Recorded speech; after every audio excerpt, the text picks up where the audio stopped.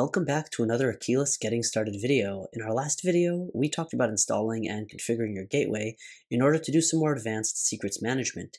And in this video, we'll be talking about targets. A target is an endpoint for a secret that stores privileged credentials, which can be used to create dynamic secrets and rotated secrets without breaking your environment. Targets also help admins keep their secrets and endpoints organized and ensure they don't have to add an endpoint for each secret separately. Before we continue, keep in mind that we're accessing the gateway from our main Akeyless web console, not the gateway itself. So if you have users that are going to be using this the console, they can actually access and fetch all their secrets just with the web console. They don't need to actually log into the gateway. So let's go ahead and get started. Here you can see a diagram of the way it basically works, where you create a various number of endpoints with privileged credentials in order for the target to use the dynamic secrets or rotated secrets to connect with those endpoints. So let's go ahead and get right into it.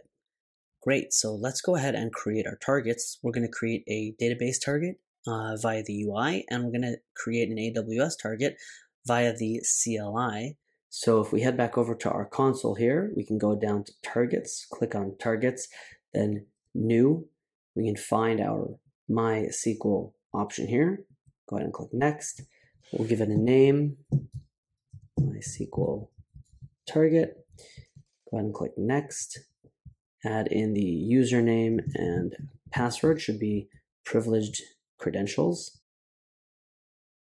Add in the host name and add in the database name. Then go ahead and click finish, and your target will be created in the UI. So now let's go ahead and see how that's done in the CLI as well. If we go back into the docs, we can click on AWS target and we can see the CLI command to run. So if we go ahead and grab that command, head to our CLI, Akeyless create AWS target, give it a name, call it AWS target, and then we're going to have to add the AWS access key ID as well as the secret key.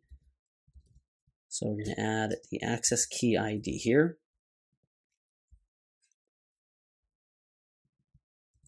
And for the access key, we're going to the secret, which is the secret key. We're going to leave that blank for now. Add that in the next step. And we're going to add our region, US East 2.